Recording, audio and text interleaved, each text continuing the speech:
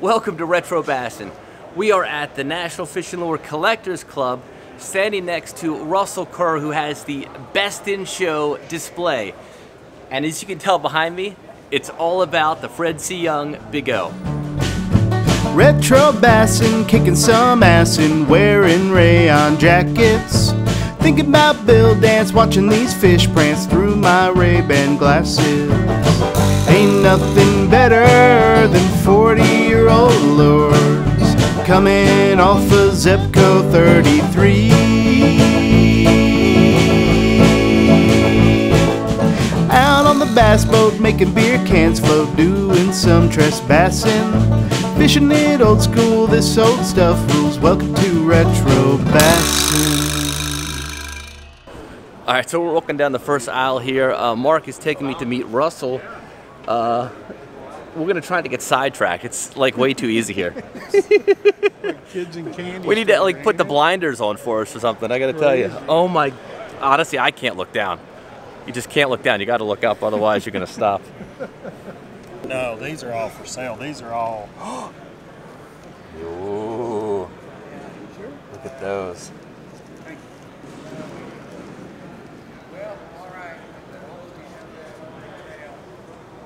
Wait, that's a lot of Big O's for sale. So what are the Mike E step baits? Well, Mike was trained by Fred.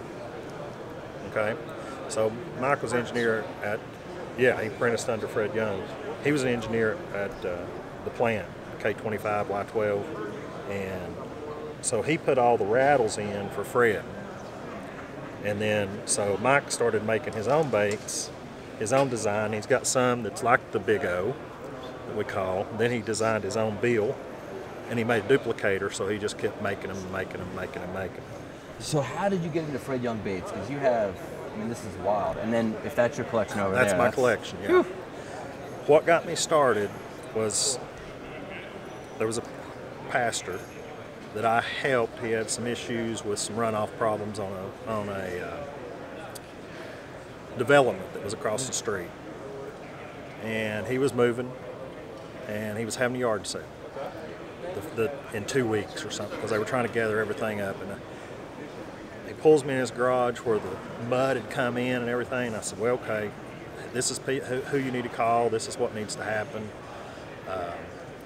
So we were talking and everything. He said, well, I'm getting rid of all this stuff. And I said, well, I like old tackle. He said, well, I've only got one little old plastic tackle box over here.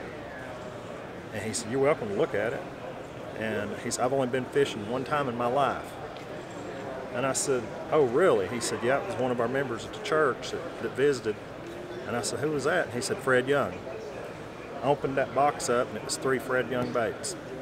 And I said, you know, those are expensive, because I was collecting Tennessee shad and really wasn't buying a lot of Fred Young baits because they were expensive. Back then, they were $5.50 if you could buy one.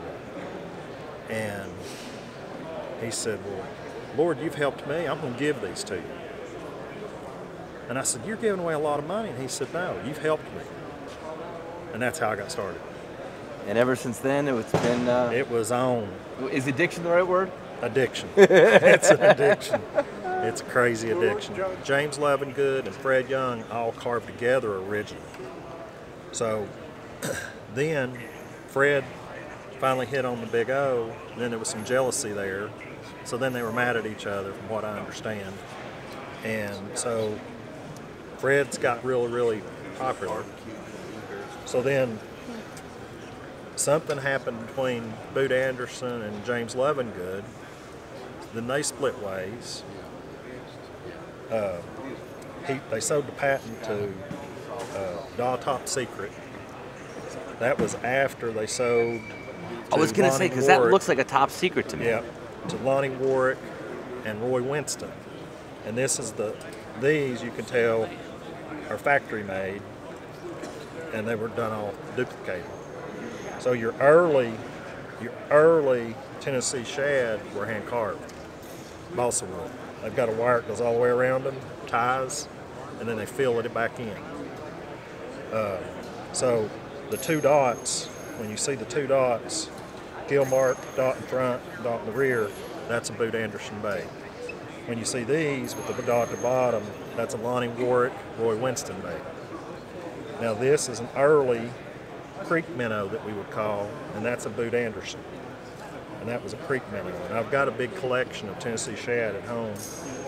These are just some duplicates that I've had. And then other Tennessee known would be the Cinco, which is Jerry Young. Jerry was Fred Young's nephew, his brother's son. So Jerry did a few baits. Not a lot, but he was known for the Cinco, and that's what these are. It's called the Cinco. Did it sink? It's weighted. He just called them Cinco. So I've never fished it. Then I collect. I've got a pretty decent collection of Love and Good. You do not see a lot of Love and Where Good. are those? I don't have them here. Okay. The Love and Good, he used steel wire instead of the stainless wire. So you would find a lot of those with no hooks because you fished them, they'd rust, hooks fall off. So that was his flaw in his design. But he had some beautiful colors. Then Mike Bowers. Mike Bowers is from Tennessee.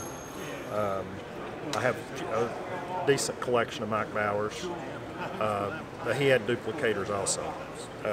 My favorite is is Fred Young.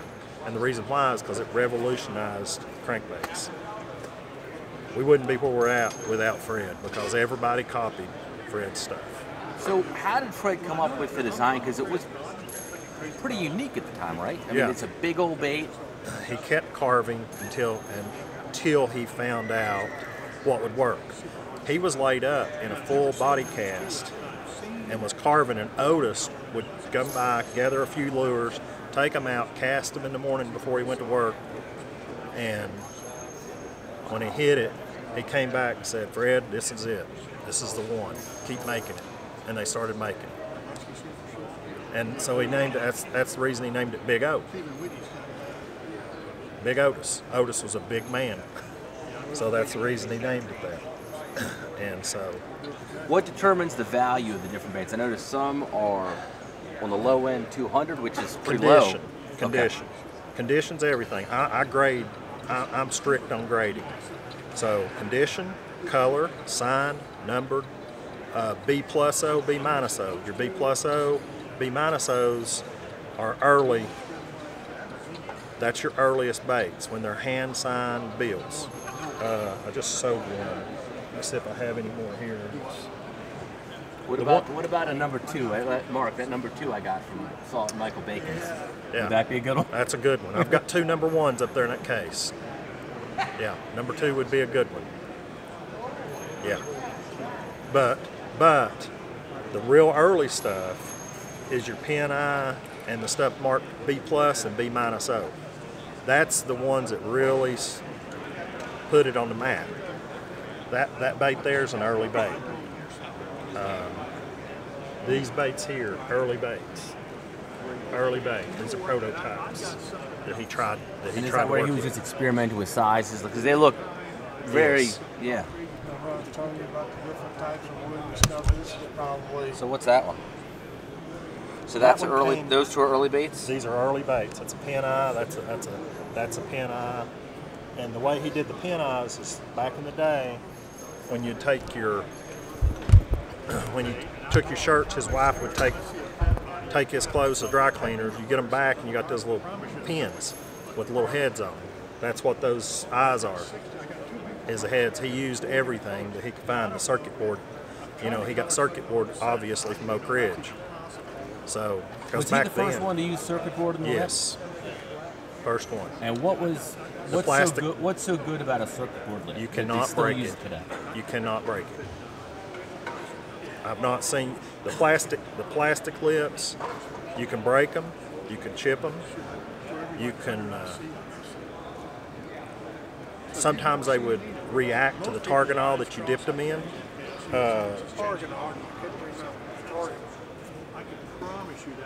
Boot Anderson had some problems. They got bad plastic, and that's what put them out of business at one time, was because all the lips would swell, and it was the bad plastic when it was a reaction with the targanol, and then the heat and cold temperatures would change it. So you cannot, this bait's been fished heavy, very, very heavy. Which one there? This one here. If you look at the lip, It's chipped. but it's not damaged. Okay. So the lacquer is chipped off of it. Yeah, the targanol that he dipped them in. You can take that bait and re-dip that lip and it'd be strong as again. It's still strong. And that's the reason people say, oh, he put white. That's a white bill. That's white. He got all whatever color they would have, but what turned them yellow was the targanol. Well, I got some 2120s. And that's why all of his baits sort of do have a yellowish tinge to them. Yeah. It's almost part of the color palette Yes, of it a is. Big O. Yeah, yeah.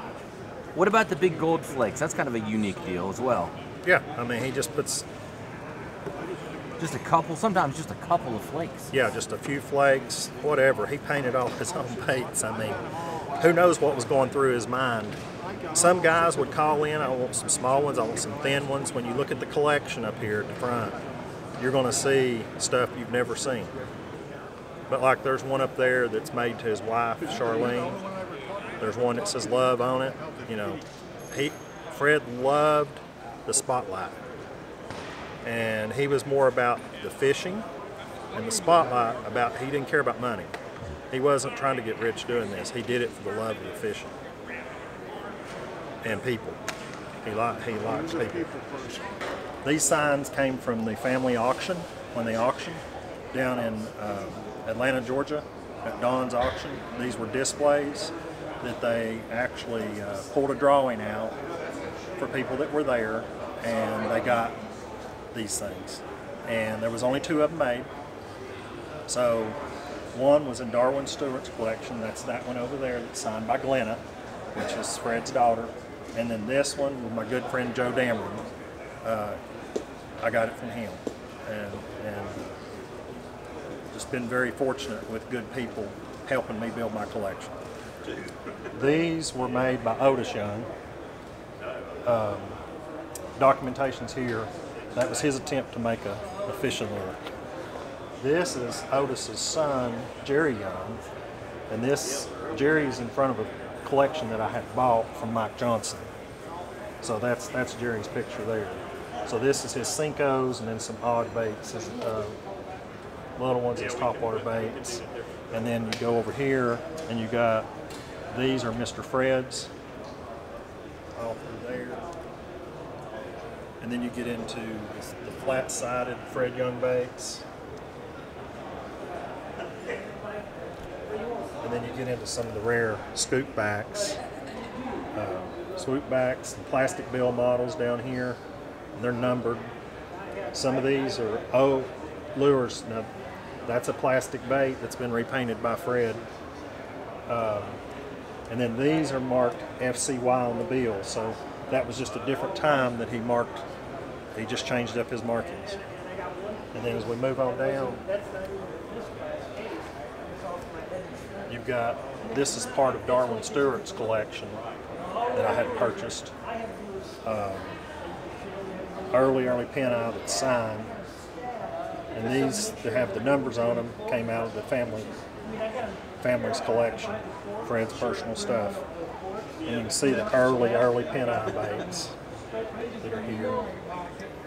And then you've got an article from the original newspaper for Fred Young talking about his passing, and then an actual piece from the funeral home. When you go in, it's the folded pamphlet that they would give you. Another article here about Fred's passing. You got 1977, 1976, and they're signed on the other side, Fred Young. And then this one's Love for Charlene, and it's just Charlene signed to his wife. And then a yellow, barred yellow, that's tough color. And then that's great signature, a little bit different color, and then a white signed Fred. And then these are the display baits. People would call them saltwater baits. They're not. There's only 13 or 14 of these known to exist, and there's 3 here. And this is number 12, 11, and 9. What were these used for? Well, display. He gave them to people that he liked. He gave them to some of the stores. There was 2 that hung over Stardust Boat Dock entrance for years. I looked at those. A guy that had them, I wouldn't buy them because they had screws through the back of them. I like condition is everything to me, but they're super, super rare. A good friend of mine owns them now. He loves them. So then you got some really tough colors up here out of Darwin's collection. So even some of the different sizes. I tried to leave Darwin's collection, took a lot of it and put it together because Darwin and I were good friends. So then you get into the stamped lips. That's a number 01. That's number 1 right there. And then we'll get back into, I think there's another number 1 over here that's in white. Then you get into, I like the red colors and the oranges. Of course, I'm Tennessee, so I like orange. Then you've got just a wood body that's been dipped in Targano, and that came from the family's collection. More of different colors of the Bard series. Tough to find those. You got that one I actually bought directly from the auction. Paid good money for that one. But you can look it up. You can look that number up on Live Auctioneers on the family auction. You'll see what I paid for it. You go on down, you get into this one is B plus and B minus O's. All these are B minus and these are B plus, and that's how they're stamped. Those are handwritten lips. They're not stamped lips, they're handwritten. So all these are handwritten, B plus, B minus. And then the turkey foot design, and this is an original photograph with Fred, and I'm not sure who the other gentleman is. But 2 of these baits came from that person. Then you get into the top waters. Didn't do a whole lot of top waters. But he was experimenting with different things, trying to see what would work, what wouldn't work. So then you go to the early pin-eye. All these baits are pin-eye, every one of them.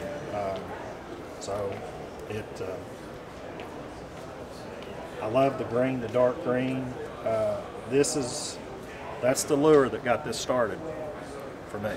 That's one of the lures that got this started that was given to me from the preacher.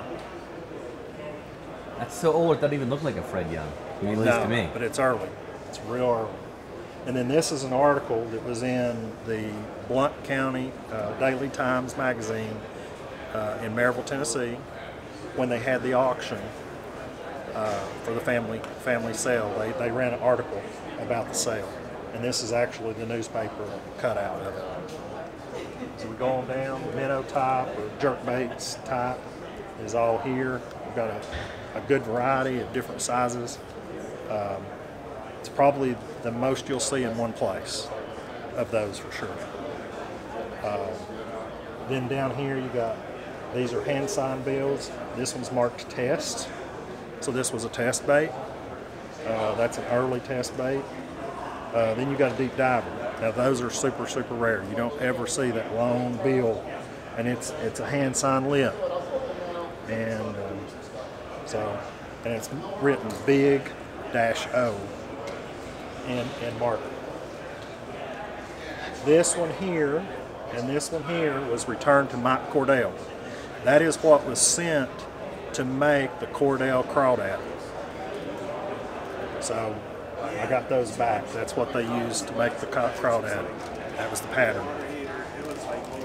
And then this is his crawdads, and then you got the mice. The mice are double with the round fat body without the deep diving lip. I call these mice. That's a mouse. So then these are swooped back also here. This one's really cool. It's got a penny for the bill. Don't know what date it is. I think it's covered up, but it's actual penny. maybe a wheat penny, I don't know. But then you've got the real small ones, these little bitty ones that are all marked Big O. Not Mr. Fred, they're more the size of a Big O. And then we go on over here, and this is an original egg carton he sent to Larry Cribb with baits in it. And these baits are actually in this collection. It was not these baits that was in there. And then this is a signed book that a friend of mine had that Fred signed for him. Alan Brown, a good friend. I was able to buy a lot of his collection too. Then you get the big mows. These are all big mows here and here. That's a rattler. That's a rattler. Really tough to find in those. These are double signed, and when I say double signed, they're signed on both sides if they're double signed. And that means it'll say, I think this one's Otis and Fred, opposite side. And then these are the necklaces. If you look at those, that's a good color, and you won't find these anywhere. As you get over here, these are what I call as prototypes. A lot of different just oddities as he went down. I call these the Pac-Mans because they look like a Pac-Man. From what I understand, he would call them pumpkin seeds. But they look like a Pac-Man to me, so I call them Pac-Mans. So even something like this, you throw it in there and hope you hit them in the head with it. But he was trying anything, you know. He'd just make it come to his mind, and he'd just make something different. Just like this, with that really long, deep diving bill, and it has no weight in it, so I don't know how it would even go down. It wouldn't. This is the other bait that was given to me by the preacher that was a prototype. So it's like a pogo shad. Yeah. And then this one came out of Fred's personal stuff when they went to pick up everything for the auction.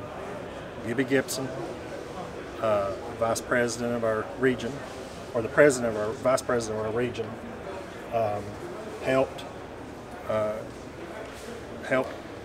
Glenna, Fred's daughter, and he ended up with this bait, and then I got it from him. So it's in a perfect place. So I'll let you look through. What is your favorite bait in? You've got every one, but what's your favorite bait in the collection? Every one of them. Every one. I don't put any above the other. But there's a few that I wouldn't sell ever, and because it was given. That one and the other first one, and I don't know where the other one was. Yeah. It's just a regular Fred Young bait. It's just standard. Wow. But I love them all. It's good that people need to be able to see this and know what Fred did for the crankbait. Once he got it tuned in, it's what changed crankbaits forever. And this is it. That's the man in the boat right there, sitting there looking at us. And he loved it. He loved it to make a bait and watch somebody's face when they caught a fish with it. So I never got to meet him. Wish I had. Fishing it old school, this old stuff rules. Welcome to Retro Bassin.